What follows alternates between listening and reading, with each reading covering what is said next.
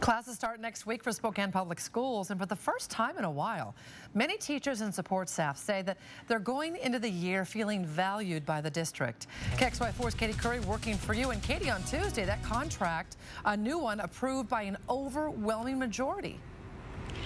Nadine, over 91% of voting union members voted to approve this bargaining measure. And then last night, every single member of the Spokane Public School Board voted to approve it as well. So a lot of people are really just looking forward to this school year and looking to move on. And who this really benefits is the support staff. That's people like our secretaries, nurses, and paraeducators.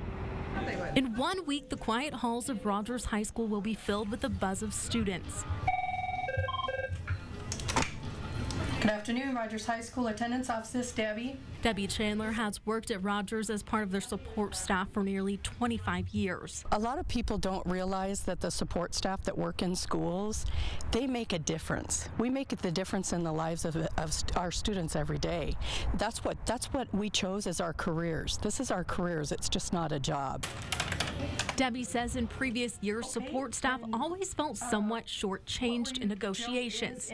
But for the first time in 16 years, she's not having to juggle a second job this school year. She, along with others in her position, will see a 4.8% increase in pay this year. With a little bit of that stress taken off, that we're well on our way to feeling valued and respected. Here's a look at the raise various members of the support staff will receive in the next 3 years. While teachers will receive a 3.5% pay increase this school year, 3% next year, and 2.5% in 2018-2019 school year. To put into perspective the significance of this raise, in 2012, teachers received a 3% increase, followed by a 0.3% in 2013 and 0.7% in 2014.